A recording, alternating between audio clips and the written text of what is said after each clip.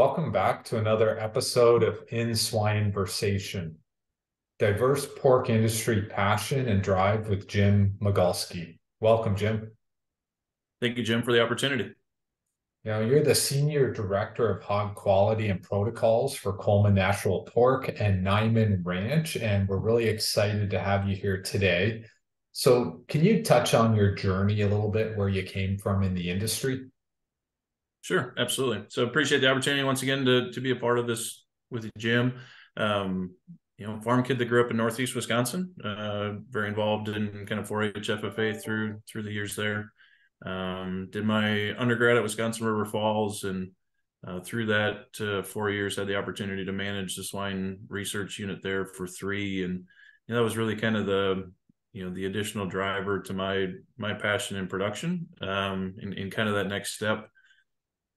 From there, went to North Dakota State and spent 5 years there working on both my master's and PhD in meat science and muscle biology. And since then, I've actually been with the Coleman Natural Niman Ranch Perdue group in a few different roles, but sticking on the production pork quality side. Through that process, obviously involved with Wisconsin Pork Association, Pork Board, and Task Force, Pork Leadership Academy, all of those components. And then today working on the Coleman and Niman side of the business, really all those things live animal outside of procurement. So some of the key points of focus in your job, you've got a well-diverse job. You're involved in everything from live animal genetics, nutrition, compliance, segment of production. Can you discuss and summarize each point that I'm going to talk about here? Muscle. Yeah, I think, one of the pieces that kind of drew me to this role a little over 11 years ago, and I think kind of aligns with our business model and system, is it is a systems approach, right? So it's having the ability to oversee anything live animal that ultimately leads to the quality of the product we serve a customer. And so we talk about kind of those pieces, having some transparency or some oversight over each of those and how they interact with each other, to ultimately create the product that we're looking to achieve, in the retail case or on the plate at the restaurant. And so all of those become important. So I work on our genetic side in terms of what are the tools and resources out in the industry today that fit our business and our model, and we need to continue to look at and explore. Obviously, nutrition's a big piece of our business in terms of both brands being antibiotic free and vegetarian fed, and some outdoor raising systems. I mean, very different than kind of the off the shelf nutrition system today of the business. And so making sure we continue to bring those resources to our producers each and every day. Our protocols management, how we raise animals, making sure that all the things that we do to reduce stress in the animal's life, and all of those ultimately, drive the quality of the product we're trying to aim for. And so I have oversight of all of our meat quality focus as well. And I think a unique piece of our business in making sure that really end product quality, whether it's color, marbling, pH, is fed back to those producing it. And so we're on this similar journey of high quality expectations and ultimately high customer satisfaction. What about biology? It's all about it, right?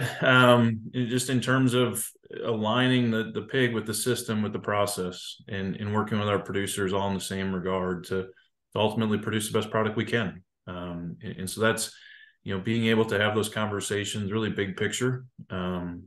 A lot of our producers are, fair to finish, that they've got the sows, they're doing all the grow finish on their farm as well. And, and that's, I think, one of the unique pieces of our business is producers that are really, really passionate about quality and making sure that, when we put their name on product, that they're proud to serve that as well. So you touched on the eating experience, I think specifically marbling. Why is this important to you? At the end of the day, eating experience is how we move product, right? Someone needs to, desire to pull that off the shelf or order that on the menu at the restaurant. And Ultimately, eating experience drives our business. It's how ultimately I support our farmers and producers, is to, create demand and desire for our program and our brand. And marbling at the end of the day is flavor, right? Fat is flavor, and it doesn't take long to look at the pork cutout today and over the last few weeks and months that we tend to have an inversion in the cutout relative to fat, right? Products that are high in fat are also the higher price components, and starting to see that transition and making sure that we give our customers the best eating experience possible. Ultimately, bad eating experiences, you just don't buy it again. And that's something at the end of the day, getting a customer to pick up that package, not just the first time, but the second and third time, because they want to consume that and want to feed their families, is truly what it's all about. So do you think the eating experience is important, like on a large level, more than a boutique kind of farm stand level? I think I I was thinking, how do we drive traffic of sales through the boutique part of it? And then other people brought the point about, large scale eating experience. Any thoughts on that? Yeah, great question. Right. I mean, we're obviously in a niche business, right? In terms of how we raise animals and the facility design and concept and so forth. But I think at the end of the day, I mean, a high quality eating experience is something that benefits everybody. Not too many years ago, I think most of the data out there was fresh pork consumption fresh pork purchases in the stores average about 6 times per year. Consistency in what it looks like in the case, how it cooks up at home, how it tastes, how it performs, right? Those consistencies or inconsistencies truly drive kind of what happens. And our industry knows that with exports as well. I mean, we've exported, some higher quality product as an industry in general to Japan and other Asian markets because that's demanded or expected over there. So can you talk to me about the 5.5 year journey from Niman, from the genetics from Europe? Yeah, so we talked about quality is it's an important critical piece of our business, and one of the 4 pillars of our business. The others being kind of independent flame farms, animal care, and sustainability. And we collect quality data on our producers each and every week, and continue to give that feedback loop, to our producers, whether it's genetic changes, nutrition changes, et cetera. And 5.5 years ago or so, in order to continue to pursue those pillars, right, it looked like we had to get outside our current box. And what are some other tools and availabilities to us to really continue to drive and stay at the forefront of some of these quality discussions. And through those conversations, the journey through some really good partners took us to Europe, and specifically to Spain. And long story short, we trialed some genetics there over the last several years, and eventually brought boars to the U.S. to integrate within our system, make sure they worked within our producer model. But really excited about that journey. Just launched what we call our Iberian Duroc by Niman Ranch here the first of the year, and I've had the opportunity to spend some time with some food service distributors and chefs throughout the U.S. and getting some really good feedback, and excited about what that does for our business. What does this mean for the future? It's a good question. To us, it's just maintaining kind of our expectations and quality, right? In terms of continuing to pursue, how do we continue to get better each and every day? And that's really where this program's at. Of in a market that continues to focus a lot on feed conversion and growth rate and feed efficiency, making sure that we keep at the forefront, consumer expectations and consumer taste and preference, to ensure we are a protein of choice and are something that can be on any menu across the U.S. and customers can expect a great eating experience. So what about Prop 12? I know Niman is a supporter of this. Why? Yeah, great question. I mean, ultimately, it aligns with our production model, right? Our production system protocols have been in excess of these requirements for a long time. We've learned how to manage that production system, gestation pens, furring pens with strong production metrics. At the end of the day, customers continue to have choices, and it's where we've taken a position on this proposition. Any other thoughts on Prop 12? Any hot takes? I know there's protocols there from the beginning as well. Not a lot, Jim. I mean, it's obviously a lot of strong opinions on Proposition 12 across the industry. At the end of the day, I personally have been involved in a lot of different production systems. I enjoy what I do today with pen gestation and pen farrowing and large space requirements. I think we can be just as competitive production wise as any. And that's rewarding to me as well, just to be able to see those differences in animal behavior across those production models. So let's talk about the Niman Ranch Conference, some of the producer meetings that you're doing. Can you give an update on the last meeting? Yeah, and I think that's one of the unique pieces of the business, and particularly even within Niman Ranch, is a couple of times a year we try and get as many of our producers together as possible. So we have our spring meeting in Ames, which is traditionally just producer and vendor focused, right? So it's kind of a half day, 3/4 day of giving an update on the business, as well as having a trade show and a lot of important vendors to our business being a part of that event, and then also being an educational tool, whether it's new trends on the swine health side from a veterinary perspective, whether it's tricks and tips on the farm to continue to improve overall performance and productivity and health.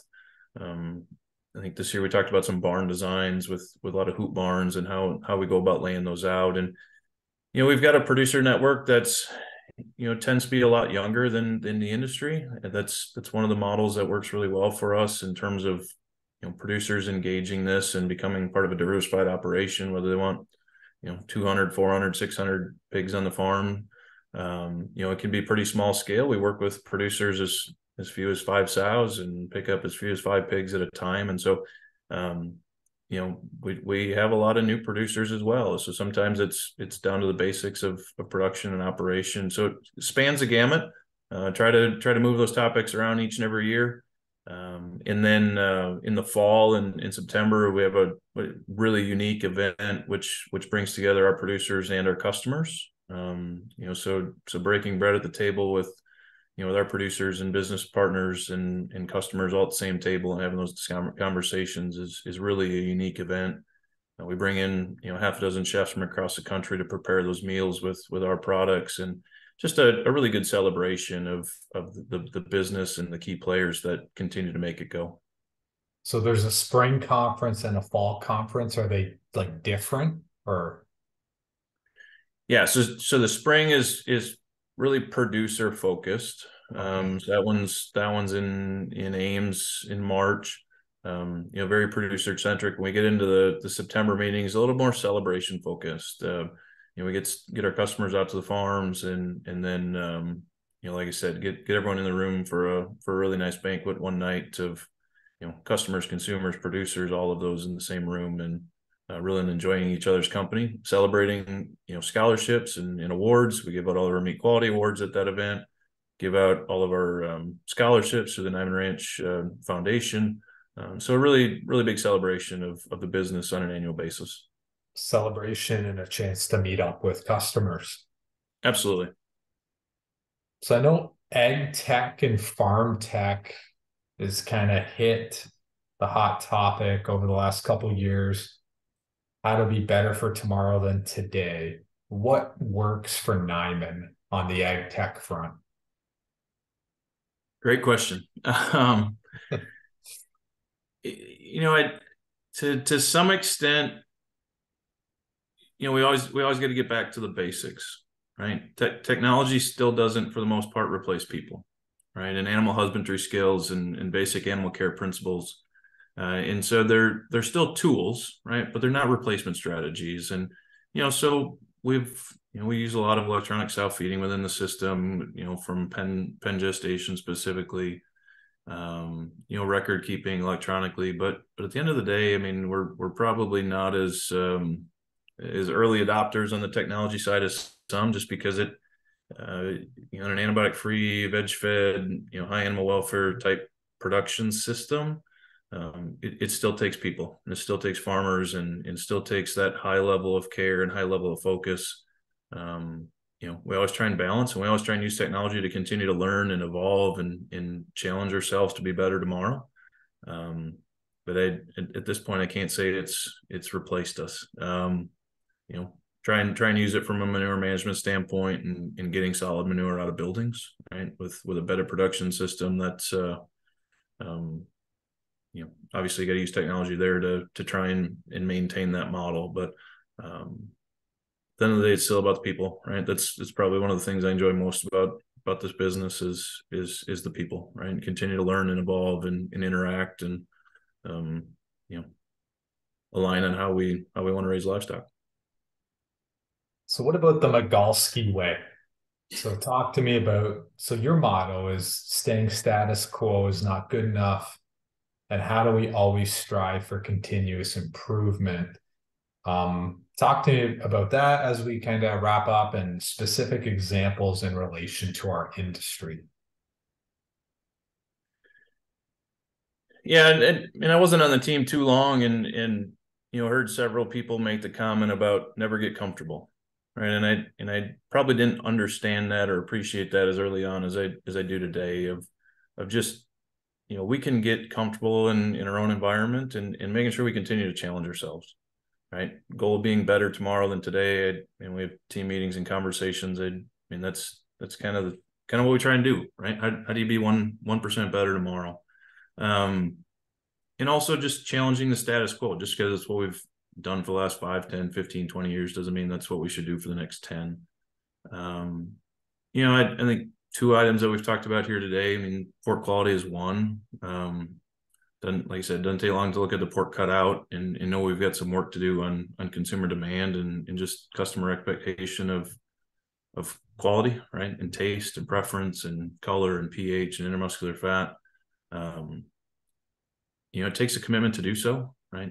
Just because we're the cheapest producer doesn't necessarily mean our product's in the highest demand, and making sure that we continue to learn from the proteins around us to ensure we keep our a preference from the customer standpoint. I think the other one that I tend to spend a lot of time on is on the genetic front, and just how do we continue to improve there. It's obviously not all about pigs weaned per sow per year. Probably the biggest status quo there is just even looking at sow mortality, right? Just because it continues to grow doesn't mean we have to accept it.